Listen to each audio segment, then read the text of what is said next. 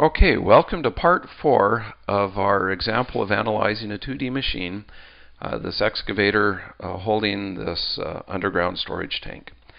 In parts 1 through 3, we've looked at this linkage, this pin, the arm. The only thing left to look at is the boom, because we still don't know this force.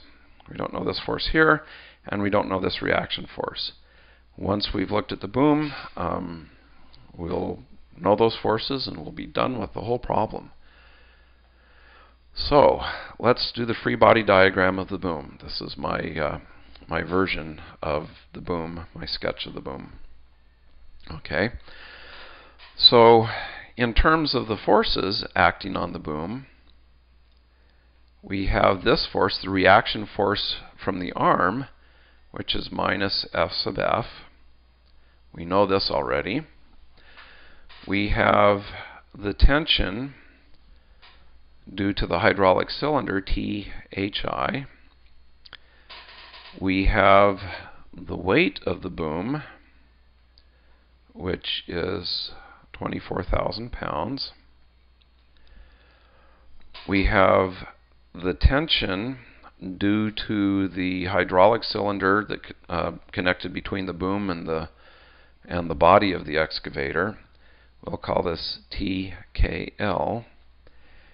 And we have a reaction force where the boom is connected to the body of the excavator, and we'll call this FM. Okay. So, the things that we don't know again, we don't know TKL, and we don't know FM. We don't know the magnitude here. We do know its direction, and we don't know the X or Y components of FM. So what I'll do is write down the relative position vectors. Well, let me back up just a step. We will sum the moments about a point and have that be equal to 0. And again, since point M has all but one unknown element, or one unknown being the force going through it, we'll sum our moments about M. And by summing the moments about M, setting that sum to 0, we'll find THI, and then we can go back and sum forces to find FM. So I'll pause the recording while I write out all of the stuff that we need to figure out what the moments are. Okay, so here's the relative positions of the forces due to the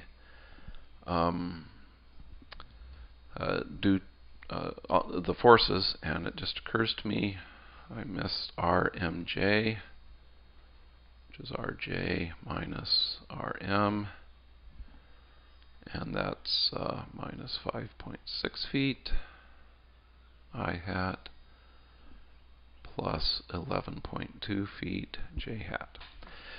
Okay, so now we know the relative position vectors between M and the other points on the free body diagram where forces are applied.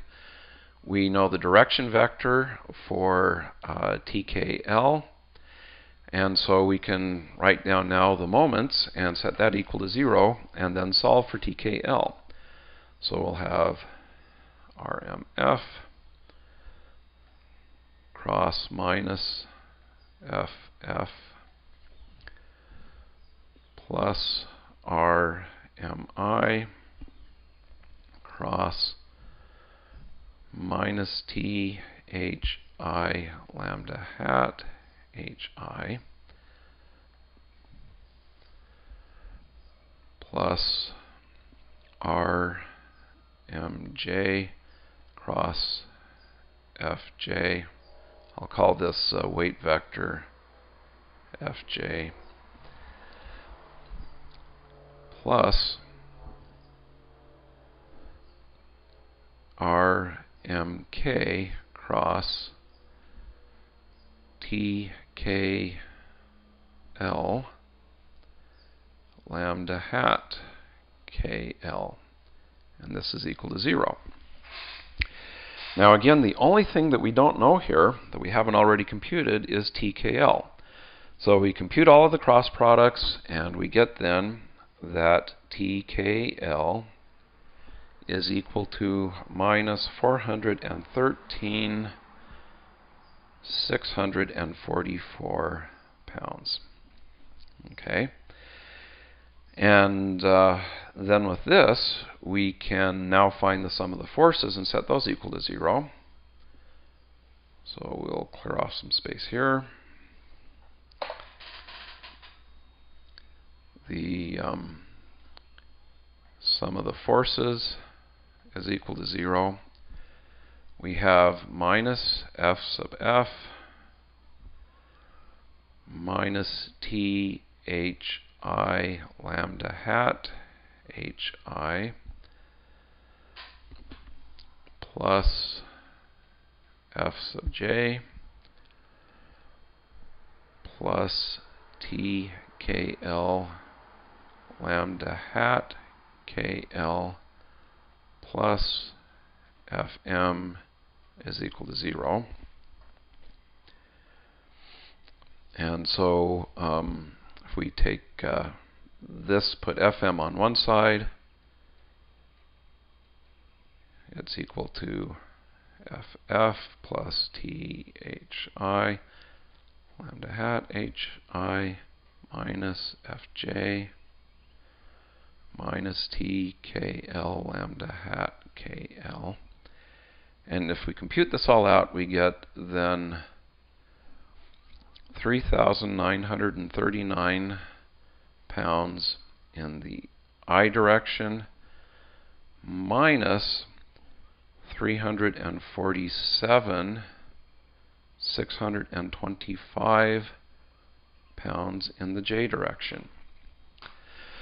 Okay, so there we have it. We've got basically the last tension and forces.